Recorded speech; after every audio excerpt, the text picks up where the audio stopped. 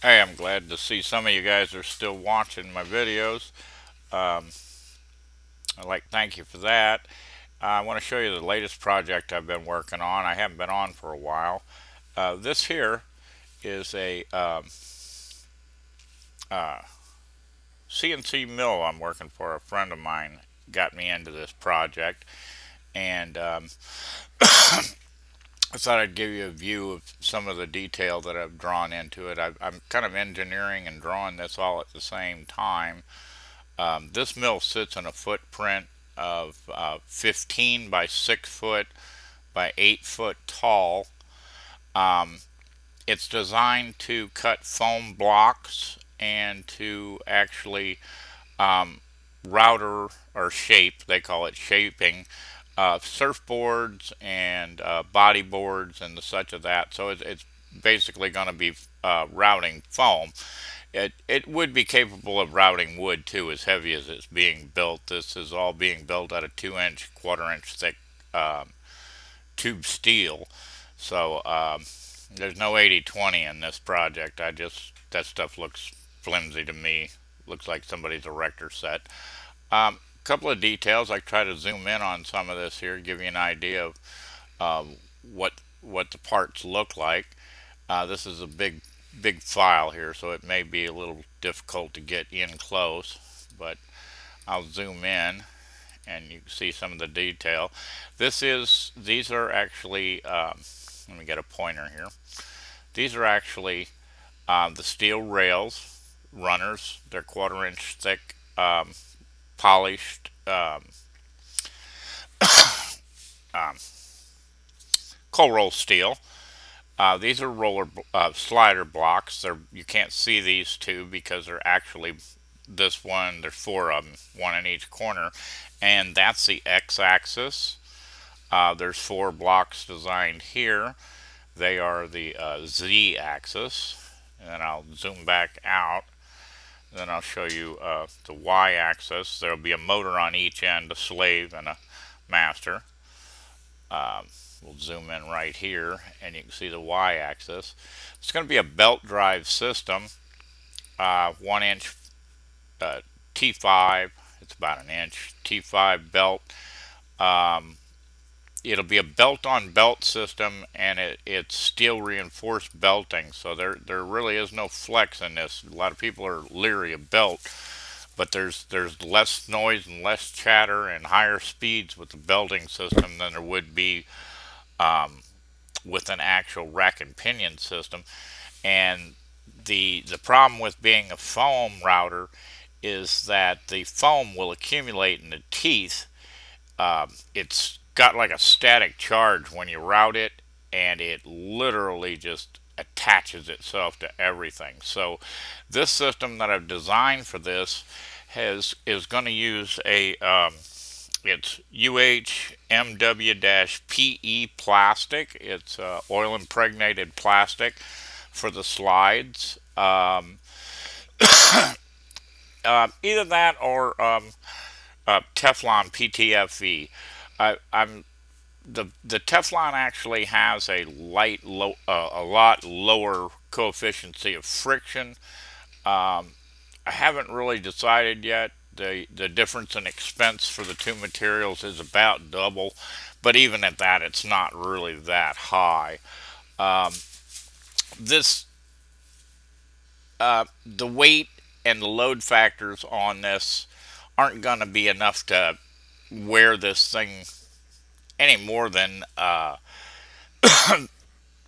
any of the old like Bridgeport mills or anything that has dovetails. And I've left provisions in the drawings for adjustment as they do wear, and they can be easily replaced. So it's not going to be a major item here. If you look, there is actually screws and plates that this is the plastic material that will be the guide.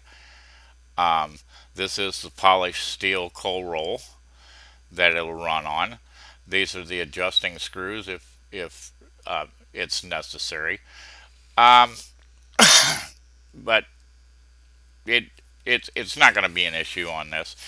A lot of people want to build them with the ball roller tracking, like the high wind type tracking, and I don't agree with that for the reason that you have to lube that that block with grease, and if you ever look at the machine, it leaves a layer of grease on the actual track, and that dust will get in with that grease, and when it runs back over it, it's going to eventually fill that bearing up. I can't see of an efficient way of wiping.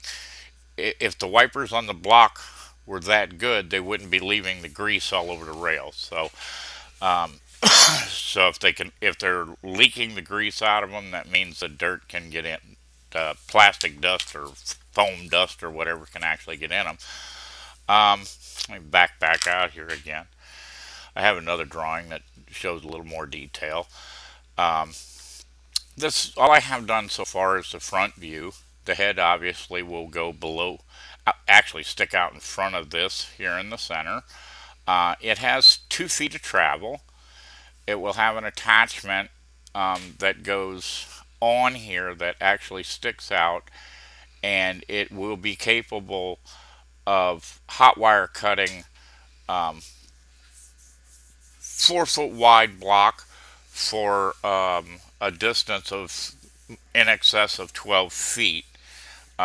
You could contour cut the actual surfboards out first, and then there's a whole apparatus that goes underneath here with suction vacuum cups and stuff to hold the actual board to contour it out to make the final shape. That's not drawn yet. Right now I'm just designing the actual mill. Um, let's see, find another picture here and get a little more detail. Um, let's see.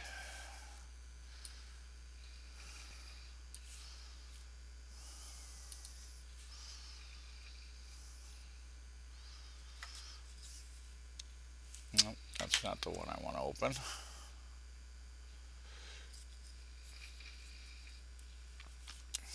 Computer, this is a really big drawing, so if I'm going to upload the actual drawings for those who have um,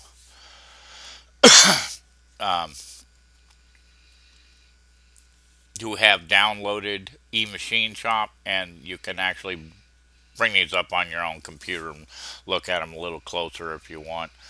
Um, Let me open this one.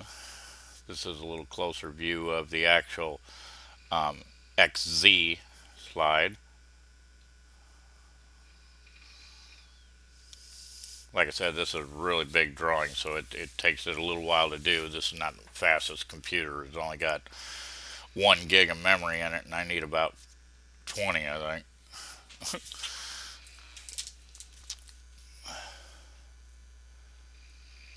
Oh, is it going to let me do it? You got to be patient when you load these. If you think it's not responding, it is. It's just taking it a long time.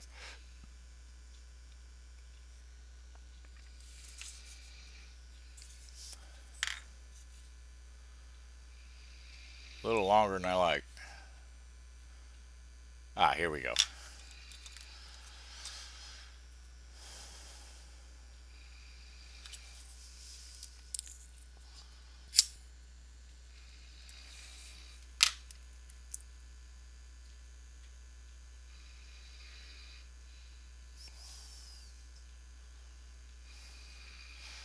All right. This Z-axis slide in here is 4 inches wide, 3 feet tall, and it will be an inch and a quarter thick.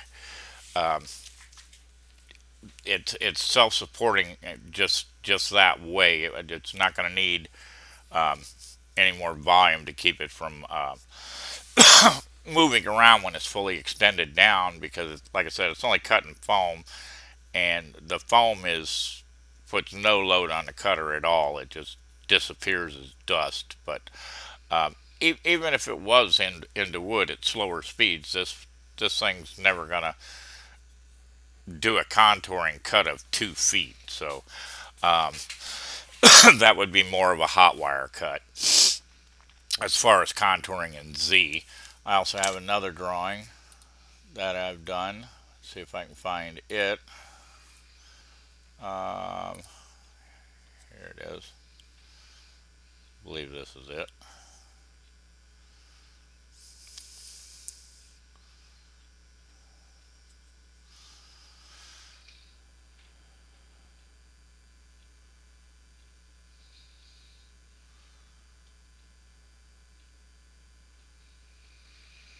Here we go. These are drawings of the different slide blocks for the assembly. There's 4 here, and then these here. These are all identical. They come out.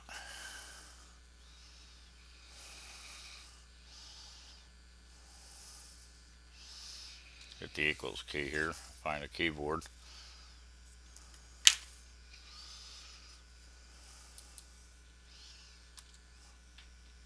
All right.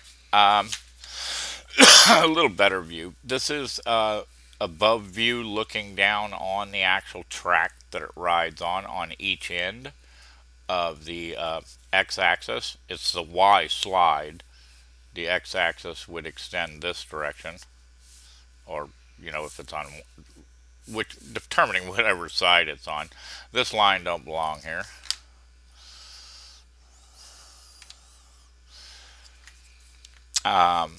These are the blocks that you see on that Z and x-axis slide.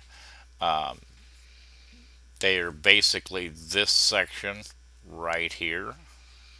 They don't require 2 sides because they're in a 1 foot wide, 2 foot long, 1 foot tall actual support mount that's going to ride on there. Out of the footprint of 6 foot by 15 foot, the usable travel will actually be 13 foot on the center of the cutter, and about a little over 4 feet in the Y direction. So I mean, this is a pretty big machine here. We've already got the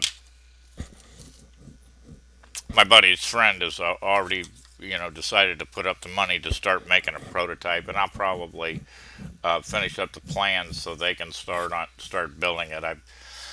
My health ain't gonna allow me to participate in this one that well, but I'm just showing you basically what I've got drawn up.